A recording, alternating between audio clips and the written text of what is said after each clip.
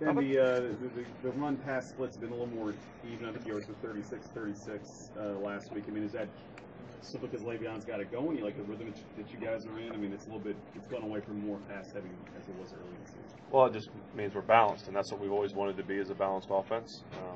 When the run's there, we take it. When the pass is there, we do that as well. Do you feel that, I mean, I asked you last week if Le'Veon gets tagged, you said no, but I mean, you guys seem to be testing that. Do you see him, does he seem to be getting stronger later in games? I mean, you guys getting that physical, that last drive, that field goal drive Sunday, was that sort of what you, is that Steeler football, I guess? Well, you can see his energy. You know, you can see the enthusiasm, the line. I mean, even after a long drive like that, you can just see them like, let's go, let's go, let's go. And, you know, in that game, you see him, you know, after he runs it a bunch of times. You know, I was mic'd up that game, and it's funny audio because I asked him, I said, you good? You ready to keep going? Do we need a timeout? But he doesn't. He just keeps going. That's why I think he's one of the best in the business. You know, but being able to talk to him and communicate with him like that, and him being honest back with me is, you know, a great thing. Do you think he's being honest? I mean, absolutely. Yeah, he's the best in the business. He's gonna tell me what he wants and feels, and he's honest with all of us. We need him on the field, but he also knows he's not going to hurt the team. Does balance mean is actually a one-to-one ratio of pass and run, or the other factors? I think balance is what's the defense giving you, what's working for you. You know, when we're having success, it's because Coach Haley's calling good plays, we're executing them, the line's blocking, we're running, we're throwing. That's a balanced offense, in my opinion. And big picture, you control your own destiny. How important is that? Well, we always want to just worry about what's going on in the stadium we're in. You know, we don't want to have to look around. We've done that in years past, and for us to just go out and take care of our business is important for us. And you're getting pretty good 2 and 3 tight end sets. Why do you think that's it? I think they're playing well.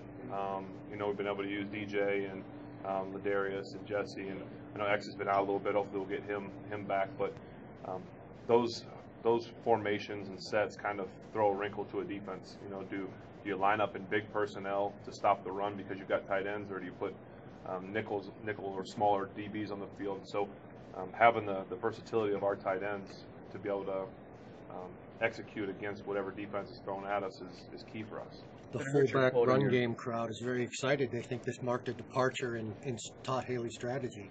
The what part? The fullback crowd. Fullback, okay. We're having Rosie in there? It's big in Pittsburgh. Yeah. I know it is. I've been here a long time. You know. Or was it just a wrinkle? You know, it's a way that you know, I would say it's an end of the game type thing, but we're using Rosie even in the beginning of games. You know, we're putting him on linebackers, and I know that Le'Veon loves running behind Rosie because Rosie brings another. He's like a lineman out there with his nastiness and his tenacity. He's getting after guys, and it's a lot of fun to see. And we can use him in the pass game too. I know early in the game there's some stuff where we can get him out, and because he's a very good pass catcher as well. So I think it's great just being able to be versatile and have multiple guys out there, just like the tight end sets. Having a fullback out there can bring different formations and options to the game as well. And I heard your quote on your show about you think that the likely Super Bowl champion has already lost its last game. What is it about the league this year that makes you think that's the case? No one's done that since you guys in 05. It's gone on a run in December like that. That was a fun year. Rex Ryan defense, what are the characteristics that made his defenses challenging over the years? Complexity, moving guys around, nasty, tough, throwing different secondary coverages at you, blitzes, bringing guys from safeties to linebackers, and then having a good D-line, you know, which they obviously have. Ben, what do you attribute the success you've had in your career in playing in bad weather? I don't know. You know, being from not far from here, a couple hours, and you're used to bad weather, playing in the backyard. We played in snow and rain and mud and whatever it was. So I don't know if that's it or just getting lucky. Do you take pride in that, or do you kind of think, if I'm drafted by a dome team, I could have 8,000 more yards? I wouldn't want to be anywhere else. You know, it was funny before in the pregame of the Indianapolis game. We were talking. You know, Coach Randy and I were talking about, man, this is nice. No wind, no nothing. But I wouldn't change being here and having the elements. It's fun to play in the snow. I'm assuming there'll be some snow up there and wind, and it typically is. So it is what it is. Other than being cold, it's pretty fun. I think it's been 6 years since you've been up there. Do you remember much about the wind? It has a reputation for. Well, preseason last year, right? We were there preseason. Yeah, not this time of year. Yeah, true. Yeah, just, you know, it's it's cold. It's what you watch. You love watching. I grew up when Jim Kelly was one of the guys, and watching some of those playoff games they had up there, how just cold and brutal it was. That's just what you expect from Buffalo. Ben, on your radio show yesterday, you also made a plea for the Pirates to keep Andrew McCutchen. You feel strongly about that? I do. I just think he's a great person, a great player. I don't know if Neil's listening. He probably doesn't care anyway, but I just think Kutch is a great guy and a great player and someone that is great for the city and the team. You had mentioned the cadence stuff on the road. Do you guys feel like you've smoothed some of that out? Yeah, I mean, I think so. I mean, obviously it helps having a Pouncey out there, guy that you're familiar with, and the timing and all those kind of things. But you know, the more you do it, the more you got to get used to it. We'll expect a very loud crowd, a ruckus crowd up there. It's, you know, their fans are very passionate as well. See a lot of the imprint that Rex has used elsewhere on this Bills team in terms of approaching defense. Yes. Where? All over. Those guys sort of have their roles defined and still trying to carve out. Our tight ends?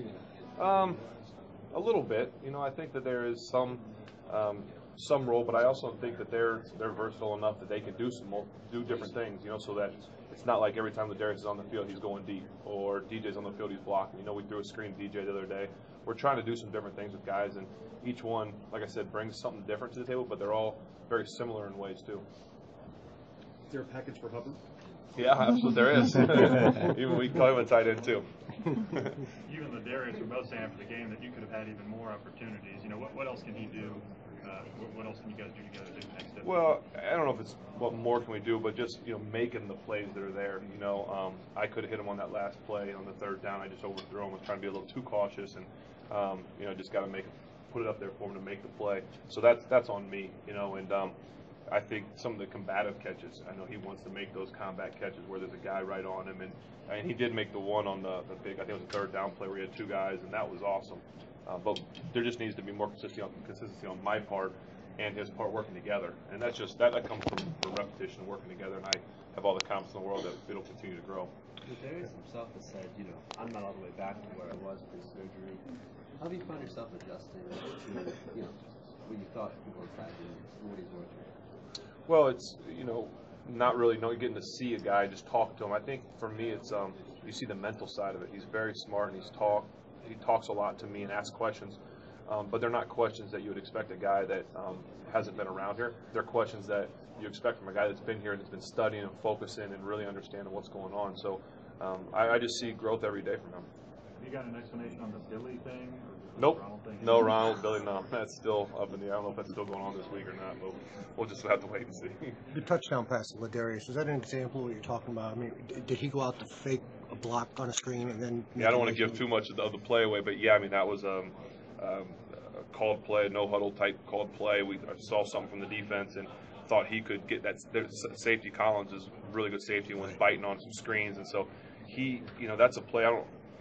I don't even think he's ran that play, that specific play yet. And so for me to call it and then him to execute it flawlessly, just to me speaks volumes for the work that he's put in mentally to not even get that rep physically, but mentally to be ready to do it and able to do it and be the actor, the fake block, and then you know, make the play. So that's just awesome on his part. That's the kind of stuff a quarterback needs in his tight end, that trust factor, and then for sure. You go to him more. There's no doubt, and I have all the trust and faith in the world in him and what he can do and the growth that he has. Like I said, I need to continue to get better to work with him, and we need to get better together. But you see the growth every week he's gotten, and we've gotten better together. So he's a weapon for us. Y'all aren't doing